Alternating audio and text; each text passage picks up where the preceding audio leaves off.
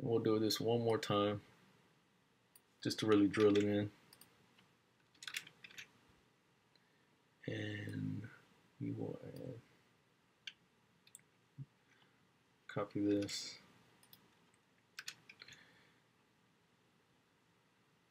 And we'll make this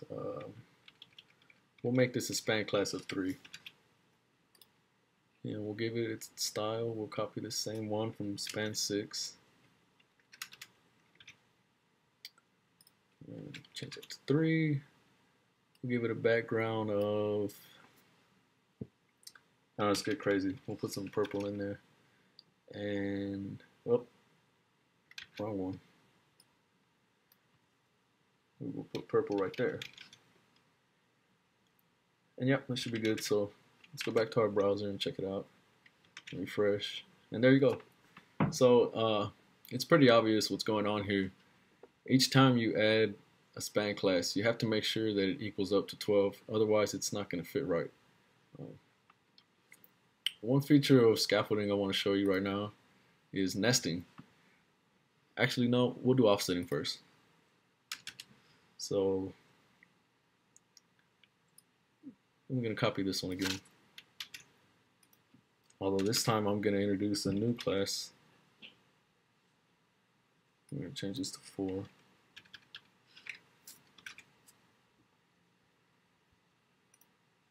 And what I'm going to add here is the offset 4 class. And I will show you what it does in a minute. Let's style our span 4. I'm going to copy and paste that. And change this to 4. And we'll give it a background of, let's see, what have we used? Black, blue, purple. Oh, we'll go green. And we'll save it and we'll check it out in the browser. Now, I added the offset class to this element right here, and it was an offset of 4. And what that does is it skips 4 columns to your left and then displays it on the front end.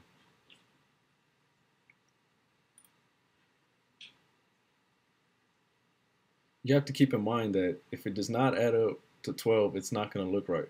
So if I were to offset this to 6 and save it and refresh it again, it's going to throw it off. And like I said, you always have to make sure that you stay within 12 columns. So it's pretty easy. It's a pretty cool feature. And there's just one more thing I want to show you. Let me change this back to 4. Now I mentioned earlier that we can actually nest elements. And what that means is inside of this span, we can add a row to itself. And we simply add a div with the row class. And when we add a couple of span classes, I'm going to add, we'll go with 5, span 5, and we'll go with span 7.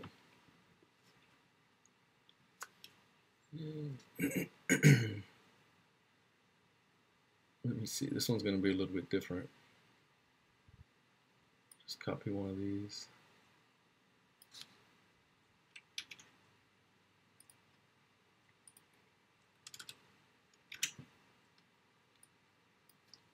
Five, comma.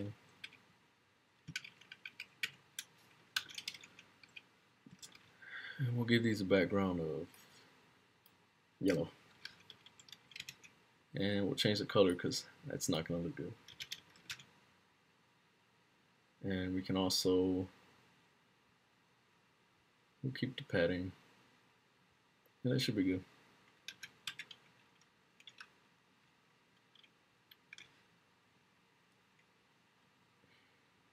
What the hell?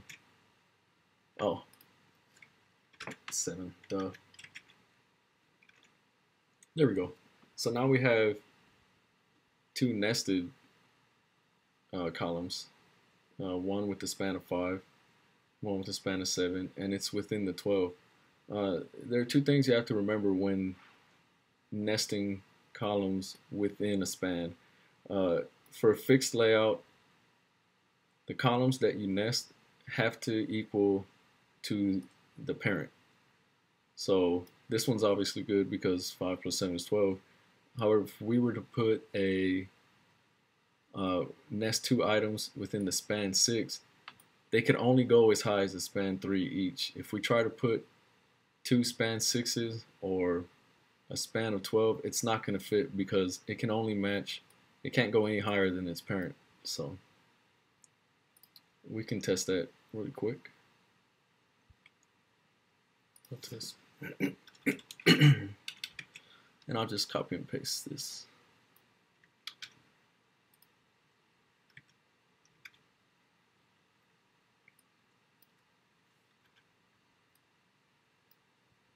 Actually, no. We'll keep it. There we go.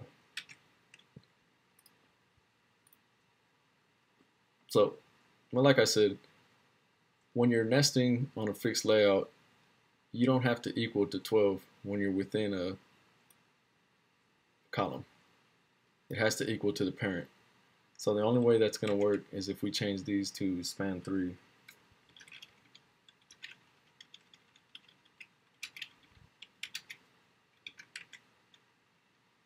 And hit refresh. And there you go, now it fits. So that's fixed scaffolding.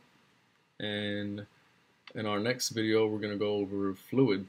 It's a little bit different, and we're going to make some really good use of its features. So if you haven't done so already, hit the subscribe button, and yep, see you next video.